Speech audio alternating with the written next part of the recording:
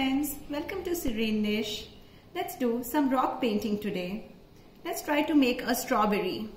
For that we require a rock, we require flat brush and a round brush, a palette, a paper napkin and few acrylic colors. So I have taken red, deep green, black and white. Let's start. So I have taken some crimson red acrylic paint in a palette and I'm going to paint this rock in all directions and all surfaces. So I've fully painted this rock red and it allowed it to dry. Acrylic paint takes some time to dry, so please let it dry.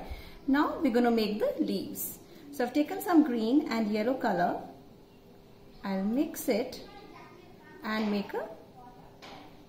start making the leaves on one edge. So I'm making the leaves.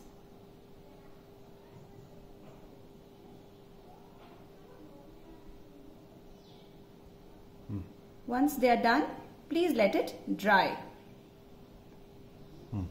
As it dries up, take some white paint and start making small, tiny, these marks or you can say dots on the strawberry on all the sides.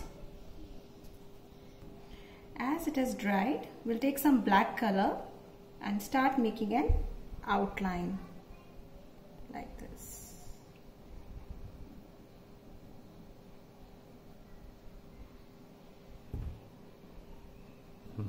Now that it has dried, our strawberries are ready.